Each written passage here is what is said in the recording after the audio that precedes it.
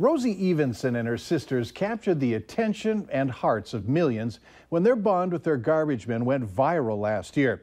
That's when Rosie's parents shared the story about her stage 4 cancer diagnosis. A journey of doctor's appointments, setbacks, and small victories, and now a milestone. Reporter Jennifer Mayerly caught up with the family. Hold on, Grace, here you go. Everyone has a swing, so it's kind of perfect. Days like this fill the Evensons with joy. The little things matter most. I'm so grateful to just see them all having fun together and just being together. Doing kid stuff? Yes, yes, normal kid, yes. Yeah! All 4 kids, Grace, Rose, Sophia, and Lincoln, that's a new way, love their new swing set. It arrived this fall when Make-A-Wish granted 4-year-old Rosie's wish. And Sophie's 3. Her wish was a huge swing set with 4 swings. Here comes Rose. And 2 slides. You're supposed to go down together.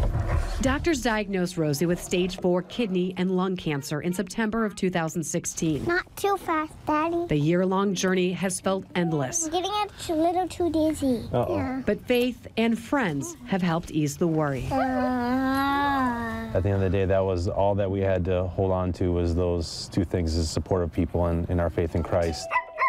It's a puppy? It was during that time the Evensons bonded with the men who pick up their garbage.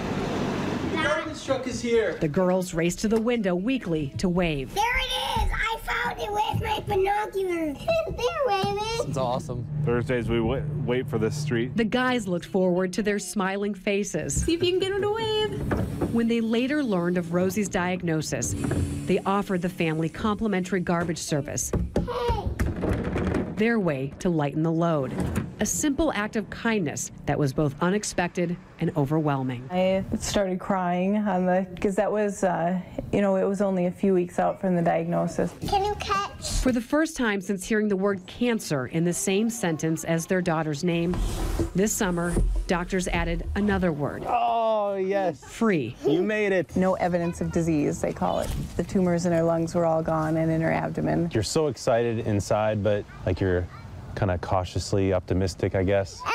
The words cancer-free ended the year of quarantine and allowed the Evensons to return to family time outside. Just trying to get back to normal, whatever that is. Hey, Rose. Rosie can still spot the garbage truck rounding the corner. There's the garbage truck. This time from a new perch. It's wonderful to not have to worry about exposure to everything. Should I give him a high five and then you can give him a high five? It's these moments. You go like this to him? Like this? Like that? The ones when they're all together. Are you being shy today? This See you guys. is what they prayed for. Bye. A little laughter.